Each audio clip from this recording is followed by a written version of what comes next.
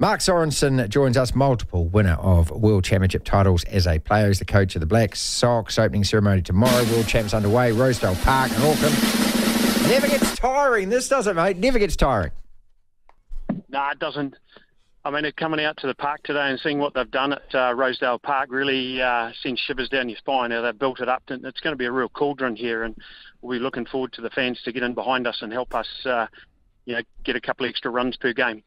All right, opening matches against the Czech Republic, mate. How tough are they going to be? Well, the Czech are a developing nation, and they're the champions of Europe. They actually beat us last week in a warm-up tournament. Last game of a 5-game, we played 5 tests in one weekend, which is unusual. They're a type of team that if we don't come with our A game, they will give us some problems. But I'm really excited and confident that there'll be no lack of motivation. Certainly coming out tomorrow, opening game. Talk us through some of your aces, mate. Starting with the pitching staff. Well, we've got a 3-pronged pitching staff. Our 2 frontline pitchers, Josh Pettit and Daniel Chapman. The Wellington, Josh Pettit at Wellington won the national provincial title recently and beat the Auckland team with Daniel Chapman pitches for. And they're suitably backed up by Peter Rona, who's the son of legend Brad Rona. And he offers something a little bit different. We'll be using him in a relief pitching situation. The boys have all trained extremely hard over the last 12 months and especially coming in these last 6 months through the winter months and since we've been together now for 3 weeks. So, there's one base you can't steal, it's first, but once we get on first, we're looking to create some havoc. And you're hitting who? Who are the big boppers?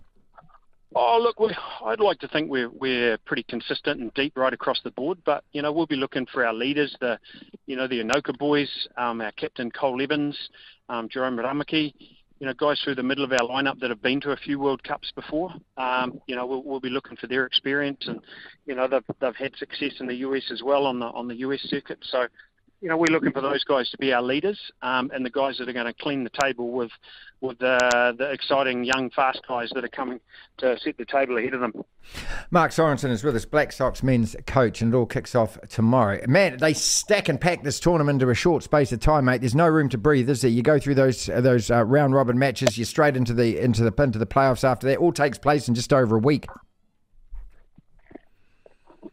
It does indeed. And, one game a day, the good thing about that is you get into a bit of a routine. Each day you're able to go through your practices in the morning, you do game reviews, a little bit of time to reflect and prepare in the afternoon. And then other than the opening weekend, most of our games are 7:30 at night. So, it allows you to get set and into a bit of a routine. Mark, you've had the weather in Auckland has been atrocious over the last 6 to 7, 8 weeks. I mean, so what are the contingencies for rain? Well, I'm going to learn a little bit more about that today, Marty, at the technical meeting, because it is something that is a concern as to what they're going to do. Games don't start till the afternoon, so they do have an option to slot in 1 or 2 games in the morning. They've got 2 fields here, so the 12 teams will play their games on either the 1 or 2 diamond through the afternoon, early evening. So there is space at the start of the day if they get affected by rain, but we'll learn a little bit more about how they plan to manage that this afternoon. Also, let's go through some of is it the traditional opponents? I know Argentina are the defending champs, but I look at Japan in this, and I look at the United States in this, I look at Australia and things, and Canada. Are these opponents still amongst the toughest? Absolutely, yep, no, for sure. The Japanese played really well last weekend in Palmerston. The Australians actually won the event, but you can't really read too much into it. The event before it'll give them a little bit of confidence moving in. But, in terms of legitimacy, I think there's, in all honesty, I think there's 5 or 6 teams that are going to make a run at this title here. It's as competitive as I've ever seen. And you look at where all the countries come from. I mean, people, if you don't think softball is played, Argentina, the Czech Republic, States, Cuba, the Philippines, you've got Canada, Japan, Denmark, South Africa, Venezuela. You're touching every continent on Earth, mate.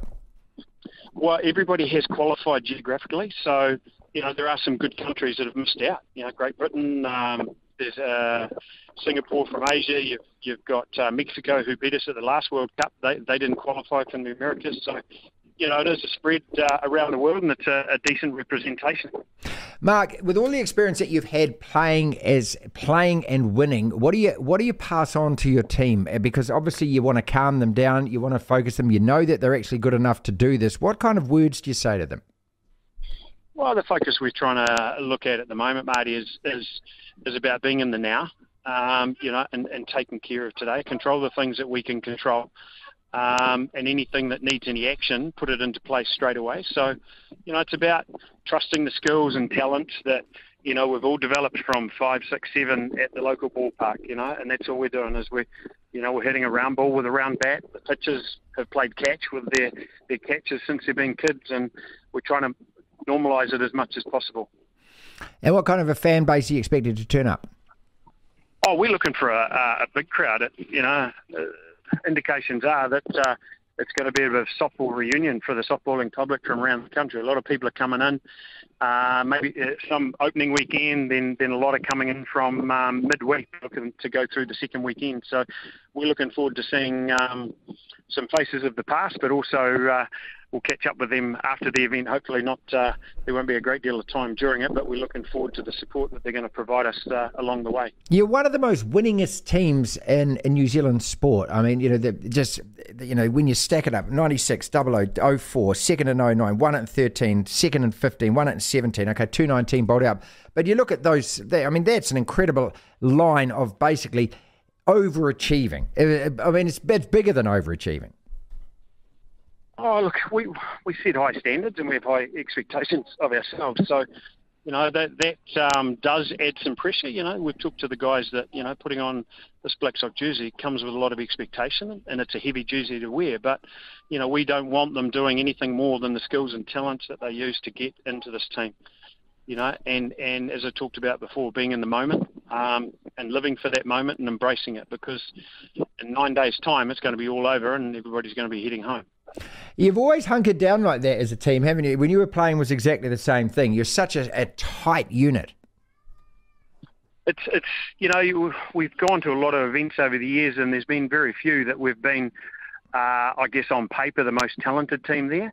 But, we spend a lot of time off the diamond on trying to pull the guys together as a unit, and hunting like a pack. That, collectively, if we come together and we put our best foot forward, for the use of a pun, we're going to be tough to beat. But it's about taking care of those little things. They say success comes from 1,000 little moments. Well, we've been working on those 1,000 little moments over the last couple of years, because there was a long time in between drinks. No, I've always thought you're one of my favourite New Zealand sports teams. I mean, A, from the absolute excellence, but also B, because you just get knuckled down and do it. I remember, I go back to, you were in South Africa staying in some rat-infested cockroach hostel, remember? Remember that one? Yeah, I do remember. Yeah, I was there. 4 guys to a room, bars on the windows, guys patrolling the complex with pump-action shotguns. So, yeah, that brings a dose of reality to it. But it's never stopped you, has it? I mean, whether you don't do it for the money, there's just such a love of this team and what it means. Oh, it's we're from a small sport, but the guys are just very proud New Zealanders and very humble and honoured to be able to put on the jersey and go out and represent New Zealand. And now it's about representing it with pride and putting out good performances. Mark, you're such a fantastic player. Are you a better coach than a player? Jesus, players would have to tell you that, mate. Okay.